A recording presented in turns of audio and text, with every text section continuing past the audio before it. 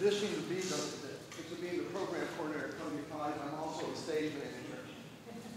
So, our next group is an instrumental group. They're part of my chamber ensemble at Columbia College.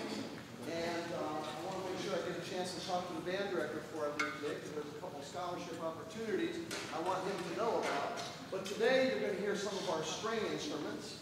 Our strings program is flourishing at the college, and we're going to have two of our string players, one, Rebecca Walston, who is a senior at Columbia College, and Jenna Wolfe, who is a junior at Columbia College. And they are going to play a piece, the first movement of the Bach D minor double concerto. Very, very difficult piece, and they play it beautifully.